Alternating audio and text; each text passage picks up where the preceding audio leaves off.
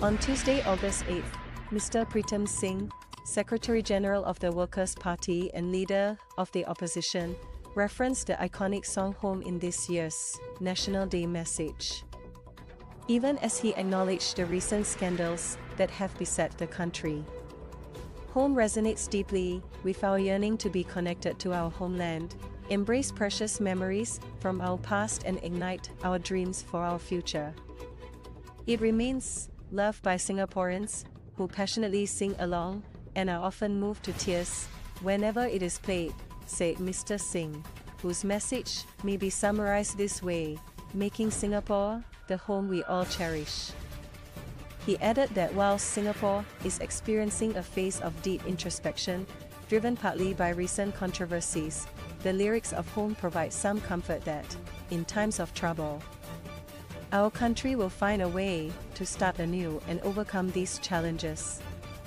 Performer Kit Chan recently re-released the song as a 25th anniversary remake.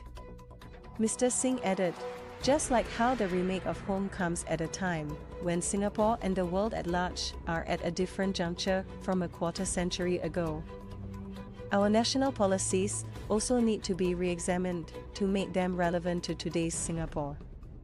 Making Singapore the home we all cherish requires a revitalized focus on improving the lives and livelihoods of Singaporeans. He pledged that the WP would keep on contributing to this through its MPs and outlined several proposals that are part of the WP's manifesto or that have been brought up in Parliament that have seen progress in both parliamentary discussions and government policies.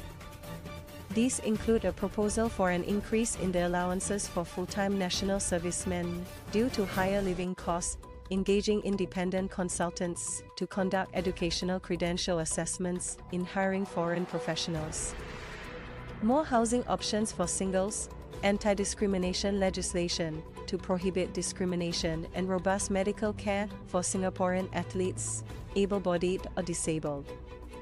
The Workers' Party will continue to raise sensible proposals in Parliament that are in the best interest of Singapore, our home, and continue to work with Singaporeans to build our dreams together.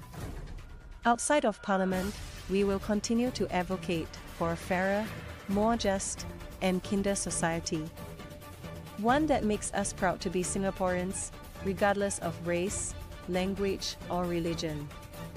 I wish all Singaporeans, both at home and overseas, a very happy 58th National Day, wrote Mr. Singh.